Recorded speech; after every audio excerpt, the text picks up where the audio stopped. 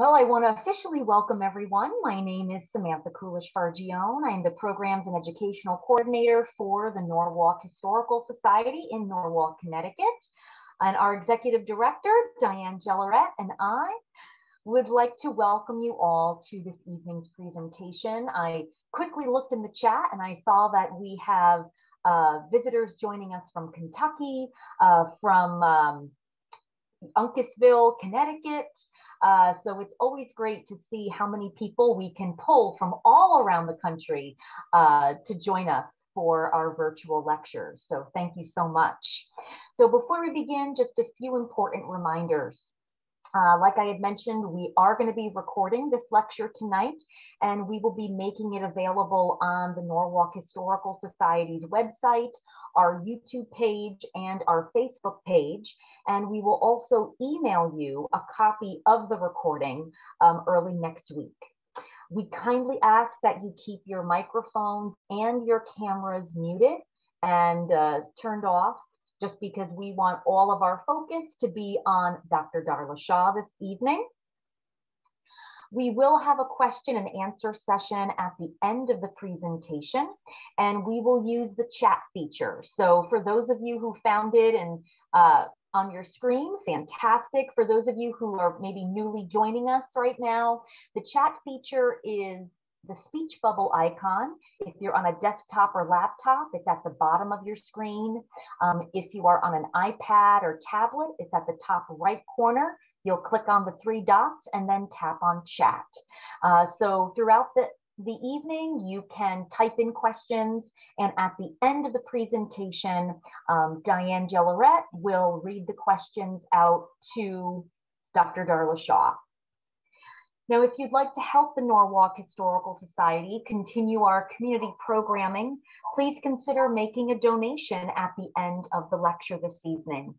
We are a 501c3 nonprofit organization, and you can visit our website, norwalkhistoricalsociety.org, to donate or to become a member.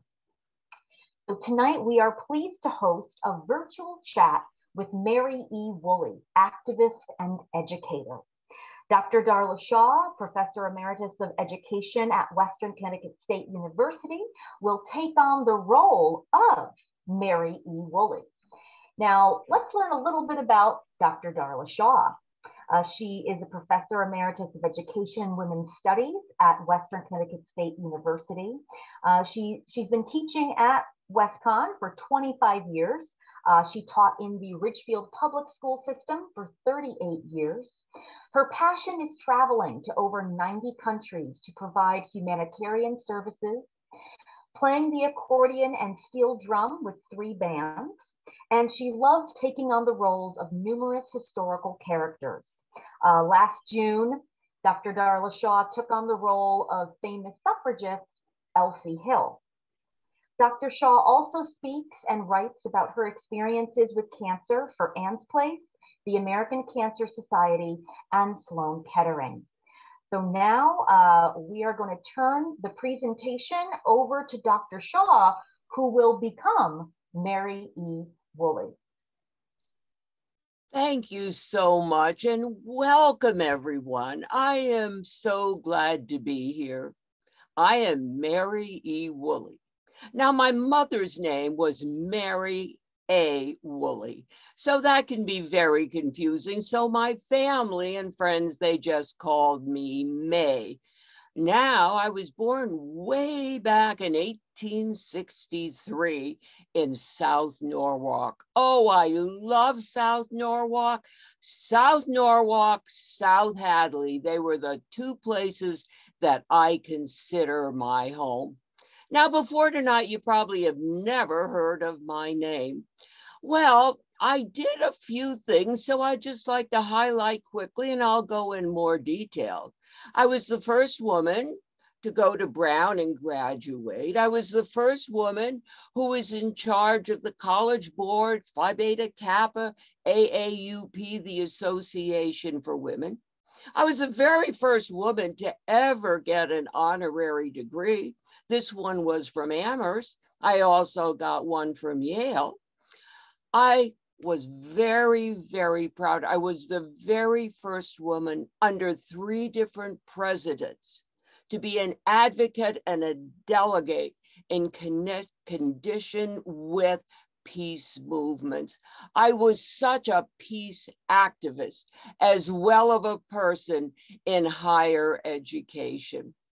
Well, that's a little bit about my first, because I was born the mid-1800s when women weren't doing that much. We couldn't.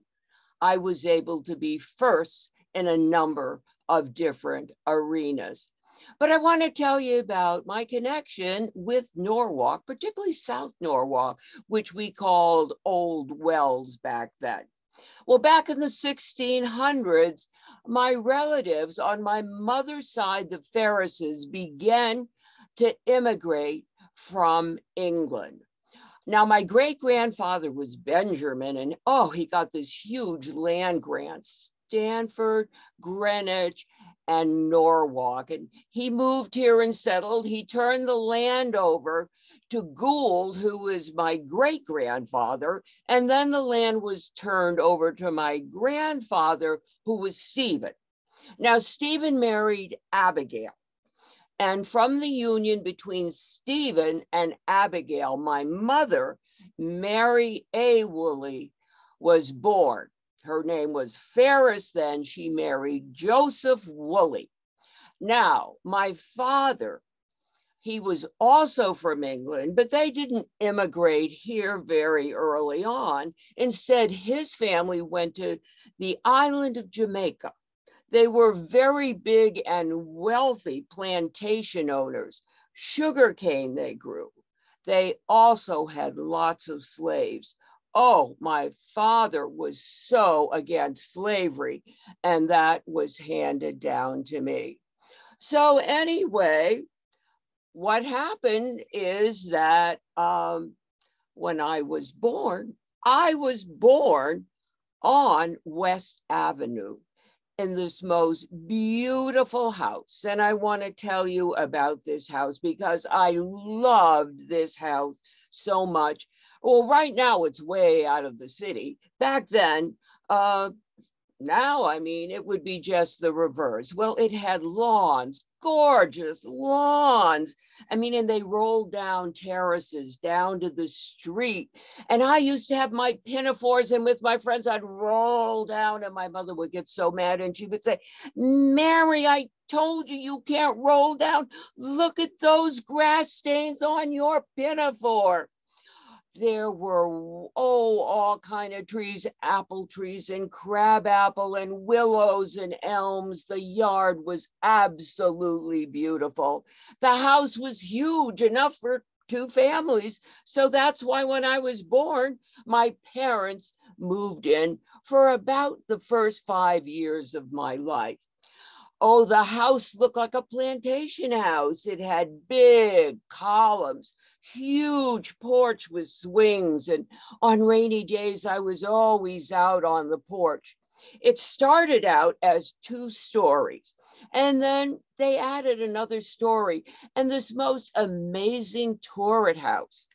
And there was a spyglass in the turret house, and I would look out to the harbor and I would watch these clipper ships come in. It was so amazing. The inside of the house was magnificent. It was all wainscot and those beautiful little crystal doorknobs. And the windows were 12 little panes everywhere. There were windows everywhere. There were fireplaces everywhere. Oh, the best part of this house I will never forget. Not 1 attic, 2 attics separate. In each attic, trunks full of fabulous costumes and stuff and pictures. And my friends would come over and say, Mary, can we go to attic 1? Let's go to attic 2 today. It was such a wonderful house. I never really left the house because when my family did move to Meriden, I always came back for every single holiday to be with my grandparents. And in the summer, where did I go? I came to stay in South Norwalk for 30 years with my grandparents. It was such a wonderful, wonderful place. My father was absolutely incredible. He was tall, he was thin, he was smart, he was charismatic, he was sincere, he was so empathetic. And he's the only man I ever knew. He would go up steps 3 at a time. They even called him Father Woolley. He wasn't a Catholic priest, but he did so much for everyone. Well, his family, when they finally did come from Jamaica to America, they went to Ridgefield. And he went to Yale. He became a minister. He started ministering in a church in Ridgefield. He had a better opportunity here in South Norwalk. So he came to South Norwalk, and lo and behold, who is in his parish? My mother. Well, they fell in love, they married, they had 3 children. I was the oldest. My father also said very honestly, I was the most like him. I was the smartest, I was the most organized, but I was also the bossiest. But that was part of my leadership skills, I used to tell everyone. With growing up, we moved next to Meriden. I was in 1st grade. I hated to leave South Norwalk, but I went with my family to Meriden. Now, while my father was in Meriden, the Civil War took place. He signed on as a chaplain for a number of different regiments, but he was so much more than just a minister during the war. He also learned to be a medic, so he could help the doctors so much in need. Also, throughout his life, he was a social worker. He was not just a minister, he helped everyone with any problem that they had. Well, while my father was working as a chaplain in the Civil War, I was named Daughter of the Regiment. This gave me opportunity to read, to speak, just like I did when my father was a minister in a church. This certainly helped my speaking, organizational, and leadership skills. We moved again when I was in high school. Now we went to Pawtucket, Rhode Island. I graduated #1 in my class, student council president, president of all the clubs, good athlete. I went on to Wheaton. Wheaton was a girls' school. It had very domestic type of courses. I loved it there. It was not that challenging. It was a seminary. It later became Wheaton College. When I graduated, they offered me a job. And so I taught there for a couple of years. This certainly was not going to be where I was going to stay. Well, after about 2 years teaching at this school, I saved enough money and I went with my friend from Wellesley, my friend from Smith, and we traveled all over the British Isles. Oh, what a trip. The best part of the trip, we went to Oxford. I said, now this is what I want to do. I want to go to Oxford and get my master's. Well, I came home, told my parents, want to go to Oxford. They said, that is a great idea. And they were so supportive of this. But in my life, a lot of things happened at dinner parties. And this was one of those dinner party incidents. Well, right after that, my father's friend, who was head of the math department at Brown, happened to come for dinner. And he said to me, Mary, I heard about your trip. And what are your plans for the future? And I said, well, I'm applying to Oxford for my master's. And this man said, oh, that's good. I might have another alternative for you. And I said, I'm listening. And he said, well, Brown University, 130 years, no women. We're thinking it might be a good time to take in a few women, maybe 5 or 6. And I think with your background, you're smart, you're quick, you're organized, you have leadership skills. I think it might be good if you apply. I can certainly write a recommendation for you. I applied to Brown. I was accepted to Brown with 5 other women, all very strong women, academically and leadership-wise. Unfortunately, only 3 of us graduated with our masters. Oh, I loved Brown. The curriculum, the science, the math, the global issues, the politics. Oh, so different from going to Wheaton. This was the school I needed to be. The courses were tough. That wasn't the tough part. Dealing with the men at Brown, they didn't want women there. I mean, there were girls' colleges all over the place, and they believed women belonged at home in the kitchen with the children. What were we doing in classes with them, competing with them? They were not happy. They were not nice to us at all, and they particularly disliked me. I probably asked more questions than anyone else. I answered more questions with all kind of proof.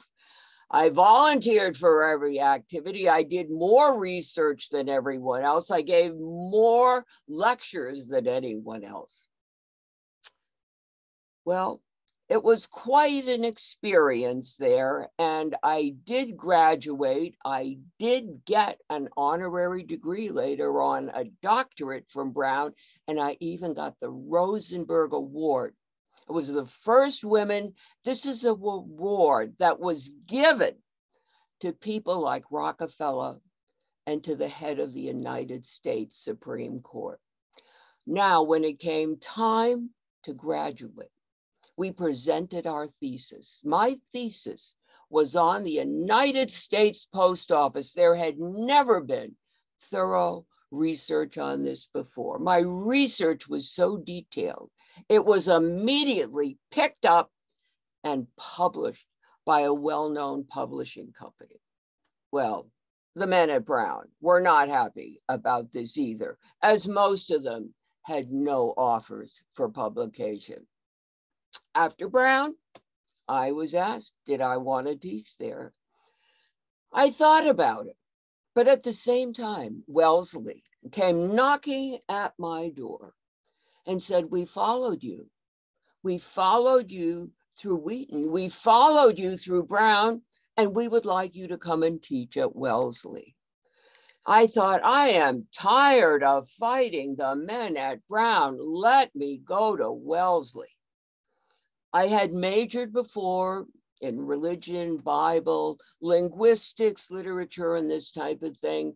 And this is what I taught when I was at Wellesley.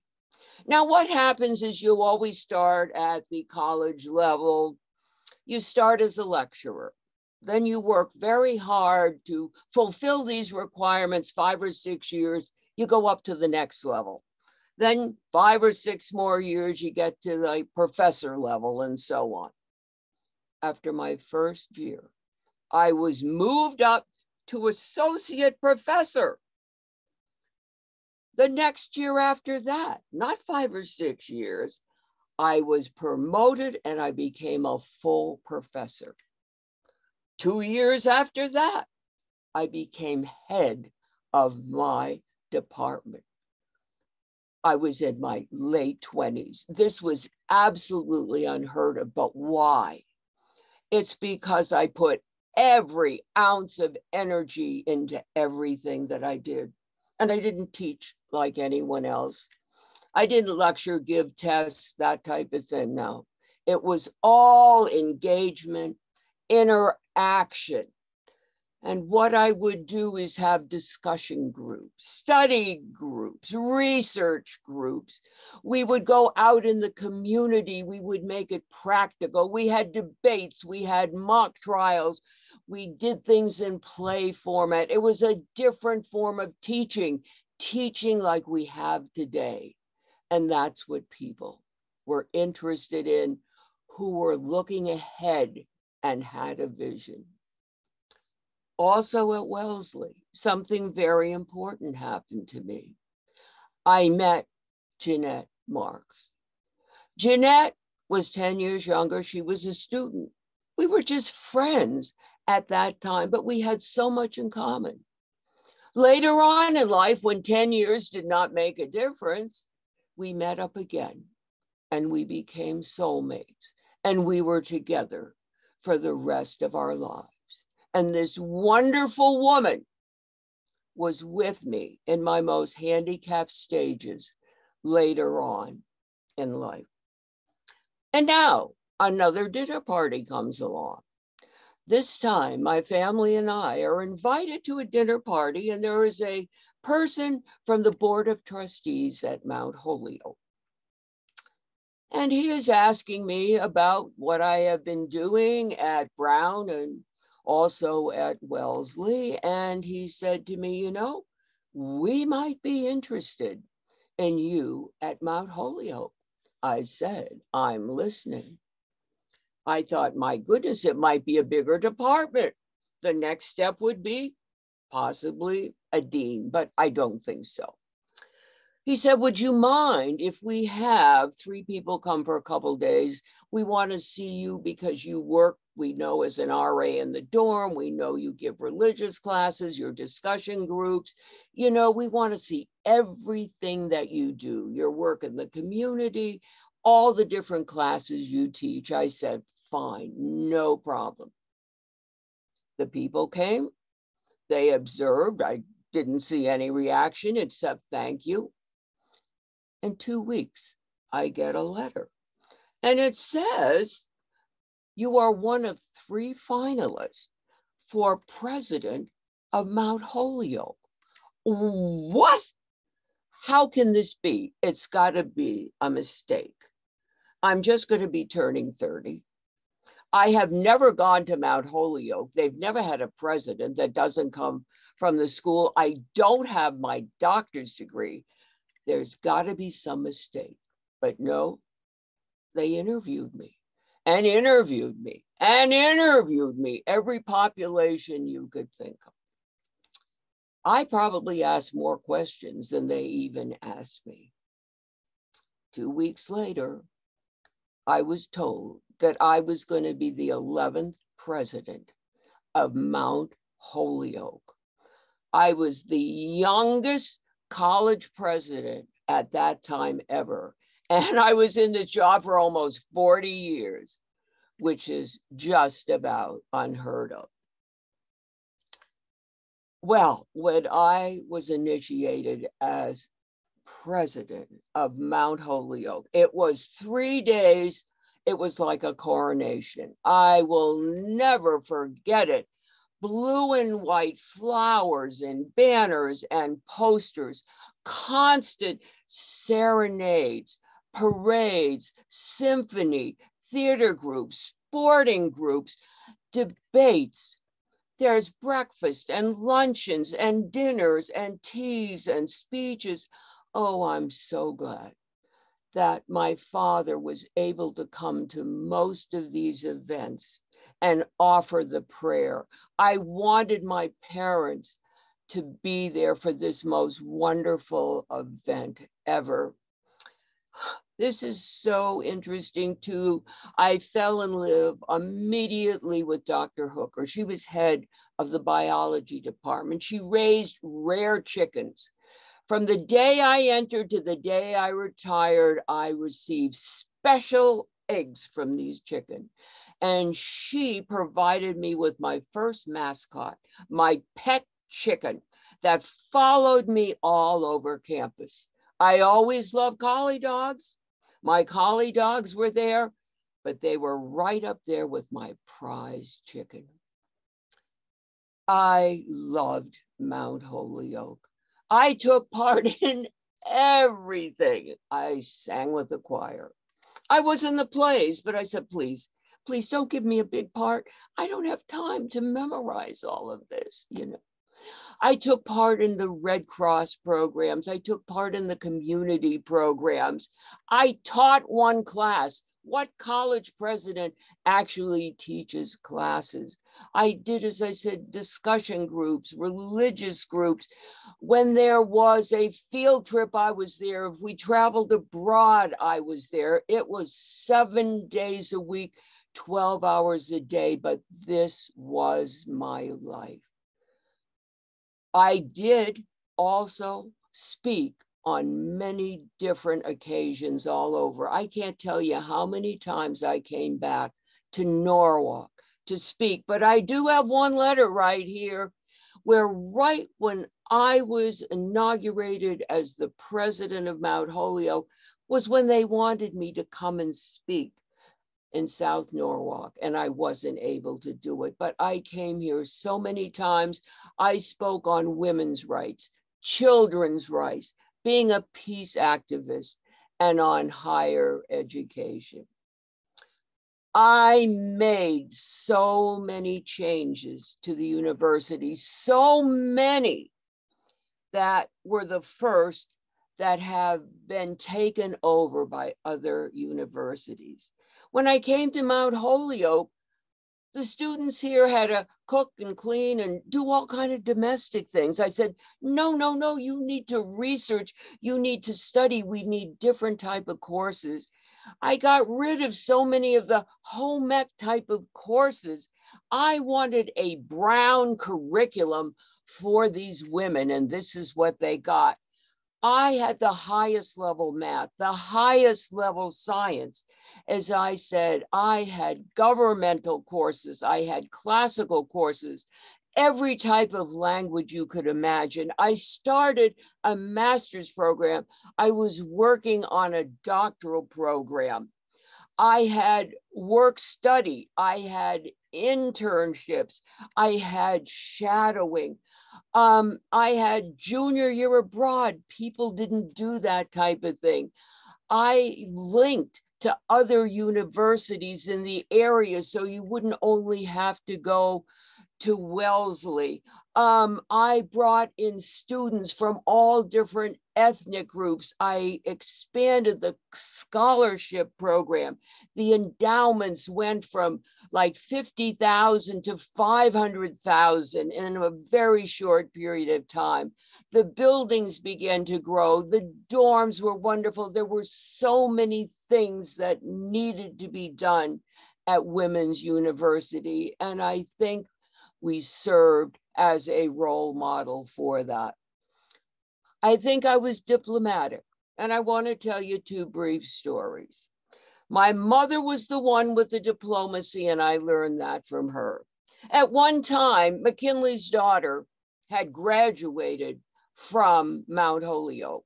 They invited her father to come and speak, and when he came, they thought they needed special dishes for him. I don't know why, but that's what they did.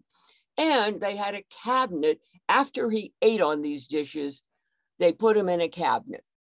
And this one girl later on decided, wouldn't it be funny if she somehow figured out how to get in these cabinets, steal the McKinley dishes, and put in a fake one? Well, she didn't say anything for a while. And then, of course, she had to tell somebody. So everyone was waiting for me to expel her and make a big deal out of this. So I called her into my office and I said, bring the McKinley dish. She came in with her McKinley dish and she said, I know you're going to expel me. I said, no, no, no, I'm not going to expel you. Give me the dish. We're going to put it in this drawer here. And you're going to put it back in the case when you graduate. And she said, I'm going to graduate. I said, yeah, you're going to graduate with honors. And you definitely wanted recognition. This is why you did this. So you're going to get recognition, but in a different way. You are going to go out into the community. You are going to find what the community needs. You are going to use students here on campus, and you are going to make a difference. The girl went out into the community. There were a lot of textile factories around. She found that the women and the children and some of the men wanted help. They couldn't read, they couldn't write, they couldn't do math. For a year, 3 hours after school, after work, every day, she had groups of people rotating, overseeing, mentoring and tutoring for these people. She not only got recognition, at Mount Holyoke. She got recognition from the state. There was another woman, and she told everybody that she was going to take me on. She said, you know, Mount Holyoke is this cookie cutter place. Everyone has to look alike, act alike, talk alike. There's no differences. And I'm going to take the president to task. Well, of course, I heard about this because I had my ear to the ground. So instead of giving my regular lecture at the time, I decided, I'll bring in 8 different girls, all extremely different, all doing different things, as far from cookie cutter as you could get. They came in and they spoke. I said, anyone have questions, comments? She raised her hand. I said, yes. I waited, nothing. I said, do you have something to say? Nothing. Finally, she said, you've answered my questions. Case closed. I never heard from her. I was not a reactionary. I tried to be diplomatic and low-key as far as this. When I was at Mount Holyoke, I was doing many, many other things. And I've often said to people, there is not an acronym that I know of I don't like and work for. Well, as I've said to you, AAUW, I was in charge of many branches of that. Pi Beta Kappa, that was one of my first things, the college boards, anything to do with higher education. I was there promoting it. Now, I was also very big in the LWV, League of Women Voters. Carrie Chapman Catt, oh, were we good friends? Did we work together to get women the right to vote and other equal opportunities? Jane Addams, I worked with her tirelessly. Then, of course, children's issue. There were children working in factories.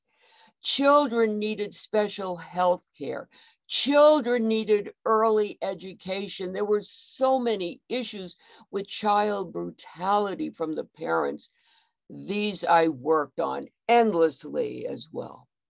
My father was against slavery. My father was a civil rights activist. I also, ACLU, NAACP, fighting for all the rights for people in marginalized groups.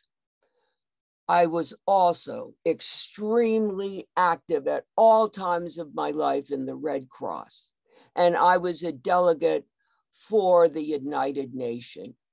But I think probably after being in higher education, my biggest draw was being a peace activist.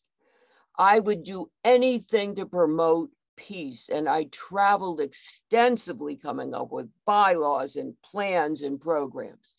I worked under 3 different presidents on peace initiatives, Hoover, Coolidge, and Roosevelt. This was such an important area for me, and I was so thrilled when I was asked to go speak and be a delegate at the Geneva Peace Conference. This was such a powerful effort. And who did they sit me next to? Will Rogers. I have never had more fun in my whole life than sitting next to Will Rogers. And he said to me, you know, Mary, he said, I thought you'd be a stodgy old intellect and you're so much fun. He said, you know, Mary, how old are you? And I said, well, I'm going to be 70. He said, well, you know, you're about the same age as I am. He said, you know, most women don't tell their age. And I said to him, you know, age is a fact. It's not a mystery. And then he challenged me to running up 70 steps at age 70 to see who could run faster. And I said, I know I can. We don't even have to do the challenge. And he said, you probably could. We'll forget about that. Yes, there were so many things. There was also the National Conservation Preservation League, and this gave me great, great pride. There was an actress from Weston, Eva Lagali.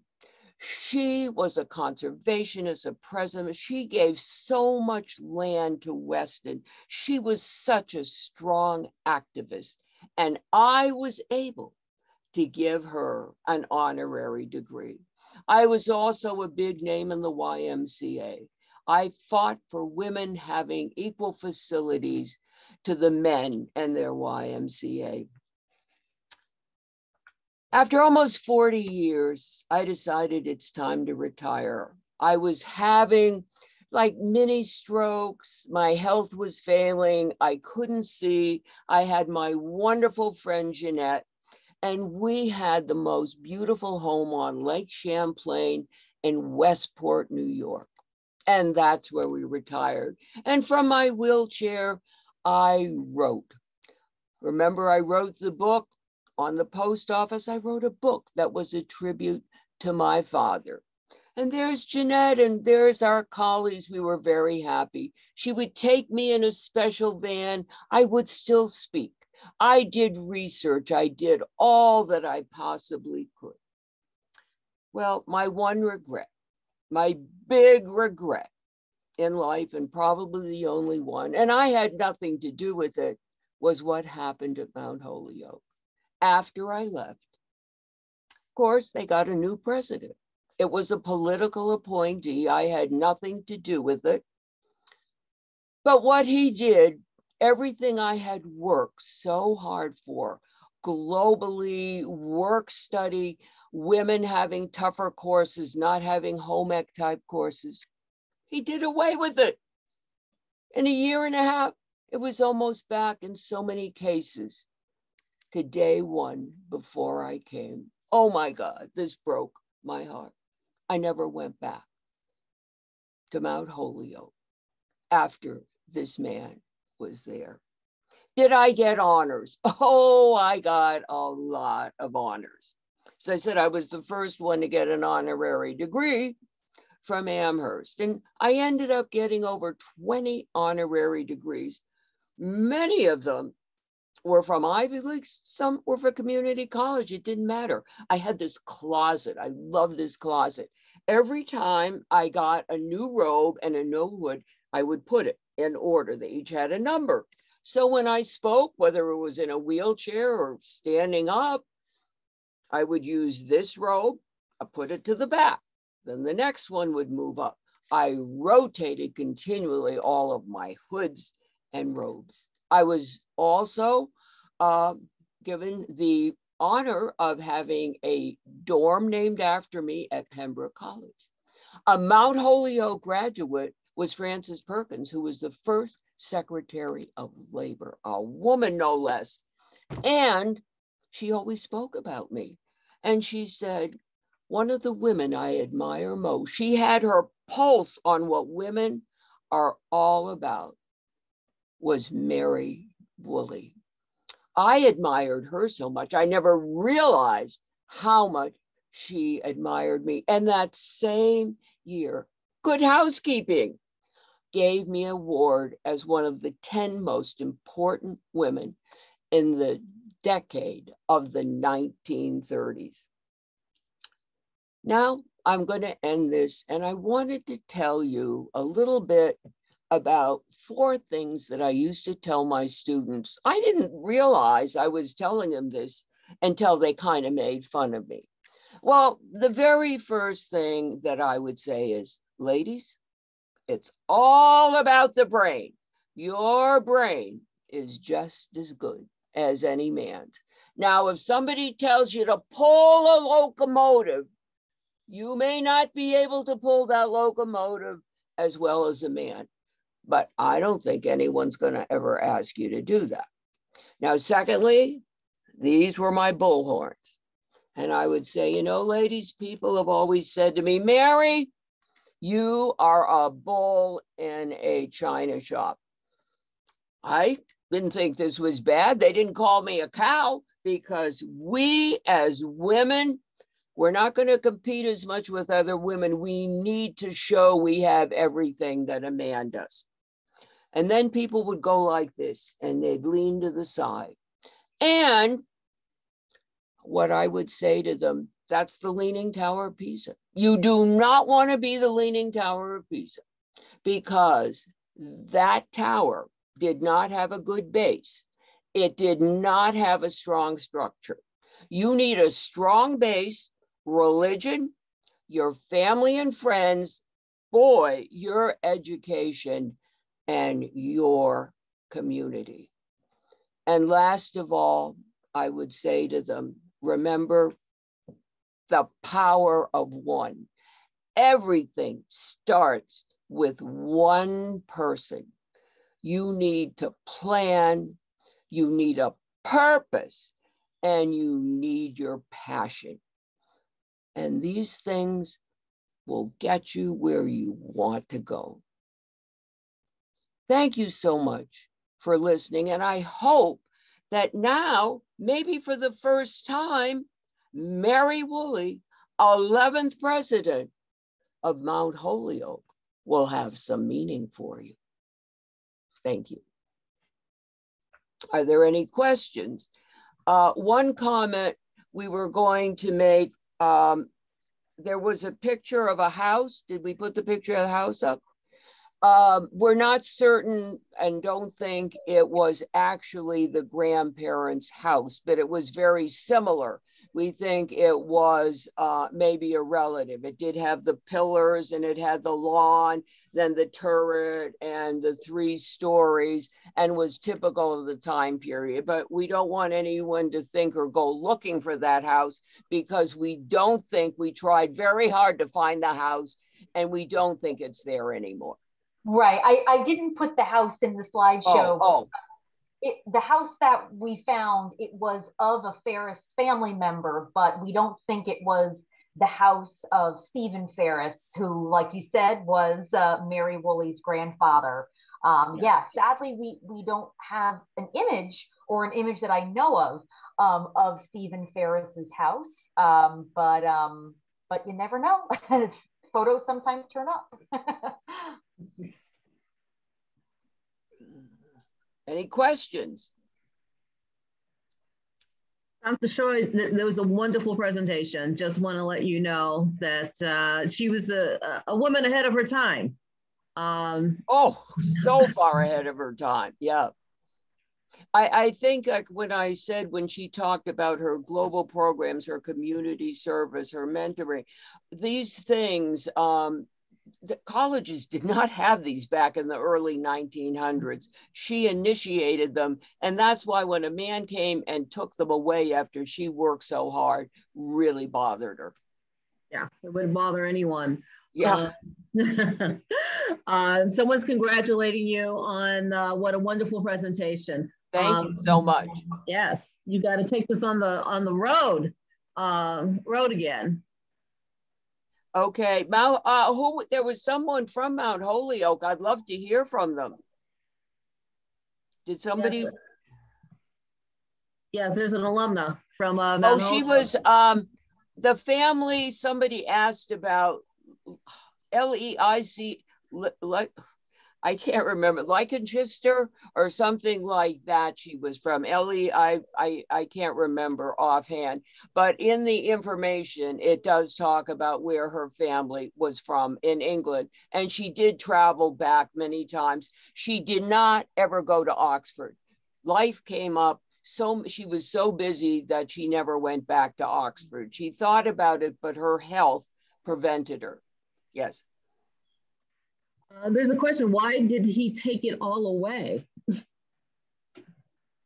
He had, as I said, from what I could, infer, it was sort of a political appointment, a man who didn't really understand where women were going, their vision, and so on. And he thought that, this is not how women should be trained or taught at the time.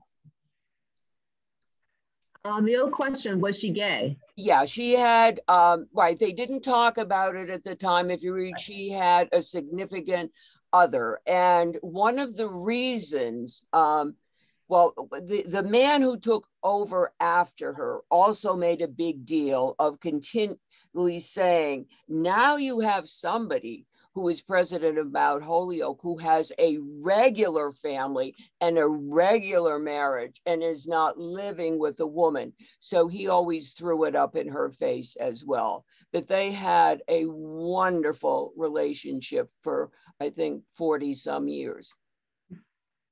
Yeah, that was unusual at the time. Yeah. Let's see, there's a ham hall on Mount Holyoke campus, and but the Mary Woolley Hall is bigger. Is that true? I couldn't hear you. Okay, there's a ham hall at Mount Holyoke campus. Ham hall? I quite honestly, I've never been on Mount Holyoke campus. I didn't look anything at the, is there something significant? Because tell us, I'd love to hear from the person from Mount Holyoke. I'm a Mount Holyoke alum. Okay. Ham Hall is a more recent building. Mary Woolley Hall is the central focus of the campus. It has an auditorium, a stage, and many offices are located there. And when I was a student, I'm class of 56. When I was a student, the basement was called Wilder. Yes. Yes. That's not right. It starts with a W. It's not Wilder. Wilder's a dorm. Anyway, it was the social hall. Okay. Mm-hmm. And the radio station, the college radio station, which is the oldest continuing operating radio station entirely run by women, was also located in the basement of Mary Woolley Hall. And it's still heavily used. Alumni offices are there now, all kinds of things. Yes. Wow.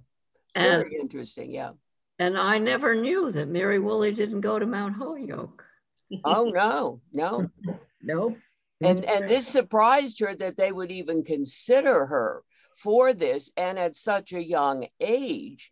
And she didn't have her doctorate because, most of the college presidents were in their late 50s, 60s, and 70s at the time.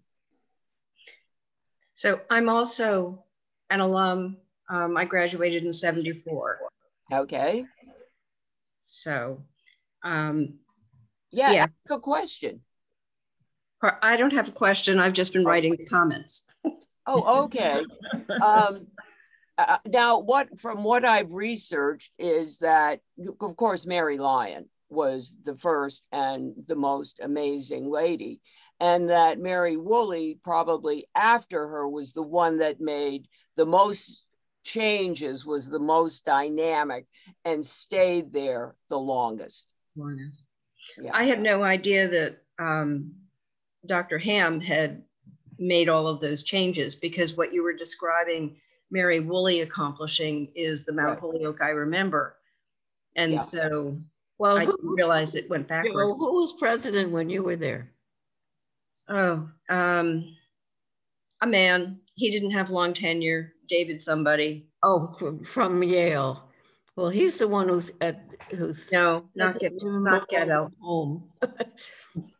Well, from what I gathered was Mary did not have any problem with a man being a president if the man was qualified. But she, you know what I mean? There wasn't a lot of discussion. He made major changes and then he left so quickly, but I felt badly that she never went back. Yeah. She never really had any closure, but there was such bitterness about him taking away so many of her programs that she couldn't. I was a student when he was, Roswell Graham was president. Yeah. Oh, okay. I just remembered the name of the fellow in the early 70s was David Truman. Right. And very interesting. Yeah. This is wonderful to have some alumni on here. Right. Isn't this exciting? I think that's, I love that. Yeah. Nancy Wilder is also an alum. She's here. Oh my goodness. We have 3 people. That's great. Nancy, did you have a comment to make? She's muted. Okay. She can unmute. There she comes. Okay. Yes, I entered Mount Holyoke in 1945, And I remember I was an English lit major, and President Ham taught a Shakespeare course that I took. And I remember him quite fondly. I don't remember these changes. I don't know. Anyway, there were no domestic things that we were involved in at all or anything. So I thought quite well of him. Yep. So I was Thank you. Not aware of the changes you're talking about. Yep. Why would the trustees or the other powers that be allow him to go backwards and change all those things? Did they not like what the college had become? Because he can't have been the sole decision maker. This was more or less from what I read, was from her point of view. So, and she said, and I said it was political. And I know he didn't stay that long. And she was so bitter that it could have clouded, you know what I mean? Who knows what really came down, because once she left, she never really talked about the board of anything. She really just went up to Westport, New York, did her writing, research, and speaking mostly on the peace movement and that type of thing, and really, didn't have anything to do with Mount Holyoke after that. So, I mean, I was reading more from her bitterness, but like, as you said, you always have to look at two sides of a question. And so I was doing it more from her point of view. I don't know anything about him. Yeah. I understand. So you should have stayed at Wellesley, because I'm a Wellesley alum and we've only had women presidents. No, she was very much for, even because she had been allowed as the first woman group into Brown. So she was not against having men come into Mount Holyoke either. And she was not against the right person. And, you don't expect everything to stay the same. There's always going to be changes, but in such a short period of time to change so much, this really bothered her. Mm. Absolutely. Well, thank you, Dr. Shaw, and thank you, audience, for participating. I think this has been a great conversation, and I think we all learned something today. Thank you for supporting the Norwalk Historical Society, and hope you'll join us again for some of the other things that we're actually doing. And if you're in the area, come visit us at Mill Hill. We're having self-guided tours this weekend.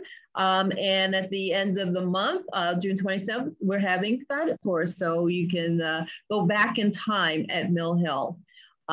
So thank you. And everyone, have a wonderful evening.